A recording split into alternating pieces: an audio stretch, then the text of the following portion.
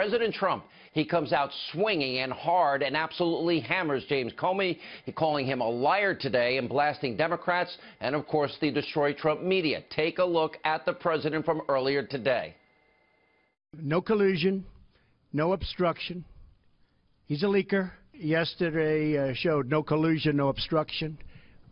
We are doing really well. That was an excuse by the Democrats. Frankly, James Comey confirmed a lot of what I said, and some of the things that he said just weren't true. Who would like to ask? Should I take one of the killer networks that treat me so badly as fake news? And did he ask for a pledge of loyalty from you? That's another thing he said. No, he did not. So he said those things under oath. Would you be willing to speak under oath to give your version of those events? 100%.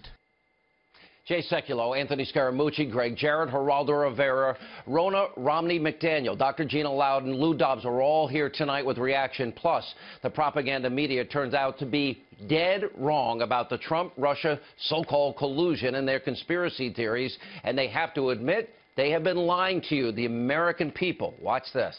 The assumption of the critics of the president, of his pursuers, you might say, is that somewhere along the line in the last year, the president had something to do with colluding with the Russians, something to do with the helping hand, encouraging them, feeding their desire to affect the election in some way. Some role they played, some conversation he had with Michael Flynn or Paul Manafort or somewhere. And yet what came apart this morning was that theory. Now, we'll have much more on the massive media credibility crisis later tonight. But first, former FBI Director J. Edgar Comey has been exposed for what he really is, a snake who has slithered his way through Washington, D.C. and the swamp for decades. That is tonight's important opening monologue. All right, so as we learned from his testimony, James Comey is a cunning, calculated, manipulative, and self-serving political operative who is out for revenge after getting fired by President Trump for his disgraceful behavior as the head of the FBI. Now, tonight, we're going to lay out Comey's possible criminal conduct and the many double standards. Now, after testifying under oath that the president, members of the Trump administration, never asked him to stop the Russia investigation, James Comey still claimed that an alleged conversation with President Trump about Lieutenant General Michael Flynn left him so troubled, which prompted Democrat Dianne Feinstein to ask this very important question. Why didn't you stop and say, Mr. President, this is wrong. I cannot discuss this with you? It's a great question. Maybe if I were stronger, I would have. I was so stunned by the conversation that I just took it in. Maybe if he was stronger, he would have said no. That is just pathetic. What a pathetic excuse. Does anyone actually believe that? Now, keep in mind, Comey and his allies in the Washington, D.C. swamp, they have for decades created an image of the former FBI director as a champion of justice and a beacon of truth.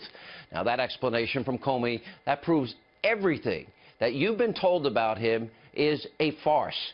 Now, the guy plays politics better than most politicians in D.C. And here's another thing. If Comey was so concerned about the president and told the Attorney General, Jeff Sessions, oh, he didn't want to be left alone in the room with him, he's afraid, then why did Comey then take the president's calls after this allegedly had happened? By not coming forward, and we're putting the law right up on the side of the screen, James Comey, as we've been telling you, he may have violated 18 U.S. Code 4. Now, if Comey thought any of what he claims happened was wrong, then he had a legal obligation to immediately speak up, but he did not.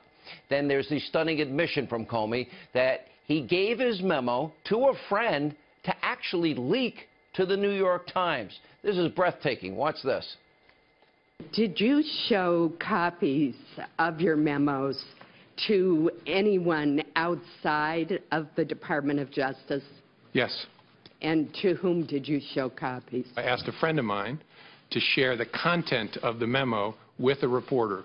Didn't do it myself for a variety of reasons, but I asked him to because I thought that might prompt the appointment of a special counsel. And so I asked a close friend of mine to do it. And was that Mr. Wittes? No. Who was that? A good friend of mine who's a professor at Columbia Law School.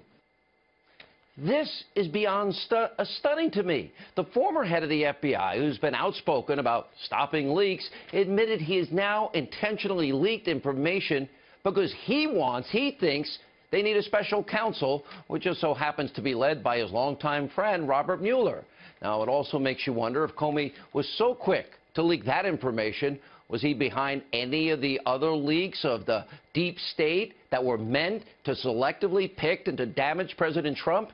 Now, that is incredibly troubling, and it could also be a crime. Take a look at this very pertinent part of 18 U.S. Code 641, public money, property of records, whoever embezzles, steals, purloins, or knowingly converts to his use or the use of another, or without authority sells, conveys, disposes of any record, voucher, money, or anything of value of the United States or any department or agency thereof, or any property made or being made under contract for the United States or any department or agency thereof.